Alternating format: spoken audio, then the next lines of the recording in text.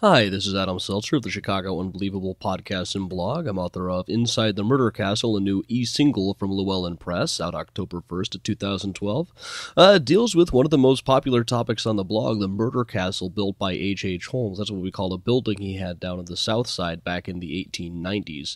H.H. Holmes is generally said to be America's first known serial killer.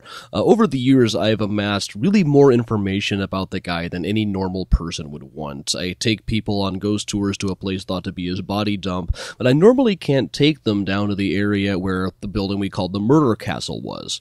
This was down on 63rd Street. They tore it down in the 1930s. This is a post office that was built over the site where it once stood. Most of it would have occupied the space over to the left. It's difficult to tell exactly where it was because lining up these fire insurance maps that show us where all the buildings were isn't really an exact science. Around the corner from it now stands the Disco Salad Bar. Now, this is kind of the grassy pit where most of it would have been, and over here we've got a diagram of the basement. There's always been a rumor that some of the basement still survives down below the post office. I got to go inside of the post office with a shoot with the History Channel back in June of 2012. This here is the area that actually would have overlapped. This is in the back room. So I did get to go down into the basement. Officially, I was just there as a historian, but, I run ghost tours for a living, so obviously I was going to do some ghost hunting while I was at it. This is a fairly ominous doorway leading down into the basement. I didn't really intend to share all of this stuff. It was just for my own reference. I thought there were going to be other investigations coming up here, but I guess those have all been nixed, so this is kind of all the ghost evidence we've got down here. Now, you get down to the basement. Not a lot of employees bother to go down here. They don't really have much reason to. First thing you notice is this incredible smell that I imagine is about like the kind of smell you get in most of these old basements back then, and walking down the hall, we're getting ever closer to the location where the castle would have stood, the part that would have overlapped. Now, once again, there's only a little bit of overlap. At this point, we would be a little bit south of the original footprint, going right up to the wall over here.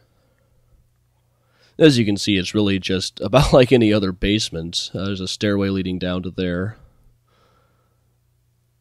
Wandering around over here, I tried to just get a video so I could get the lay of the land of the place. Most of this stuff would have been well outside of the original footprint. It's a little bit too far south, for one thing. But if you look in just a second here, once I get back from around here, there is going to be this little hole in the wall. You're going to see it for just a sec right there. And if you climb up that stepladder into the hole, it'll lead you into this tunnel. Now, just for reference, though, this is a little bit more down the hallway. We'll get back into the tunnel later on. Behind this creepy doorway, I had to turn on the light to show what was in there. And inside of the door was a storage room full of Christmas stuff. Over here, there was actually another wall that had bomb shelter written on it. This place did used to be a bomb shelter. Ironically, this place was set up so the basement was once a place where you would go to survive. This is the entry to the tunnelway.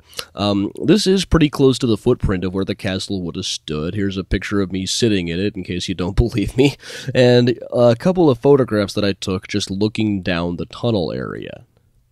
I tried to get a good video to sort of show off the lay of the land. There is this weird brick wall. The bricks do look about right to being from the 1890s. There's some fire damage that you can see on a couple of them. There were a bunch of fires in the murder castle, including one that people usually say burned it to the ground. This particular bend in the tunnel would have gone right to where the castle footprint would have been, overlapped directly. I did get this one odd series of photographs here. You can see there's this bizarre shadow here. I'm not saying that's paranormal or anything, but I don't know what it is. I checked things like the camera strap, of course, obviously.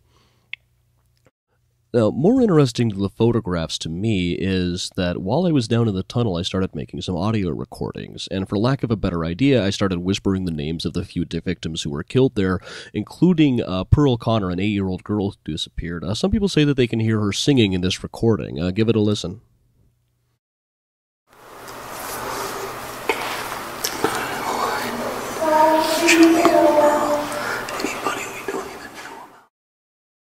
Now, that is an unedited recording. I didn't notice any voice like that while I was down there. There were certainly no little girls nearby. Nearest I can transcribe, the voice is saying, "Sorry, Beefalo," which to me sounds like the worst Chef Boyardee product of all time.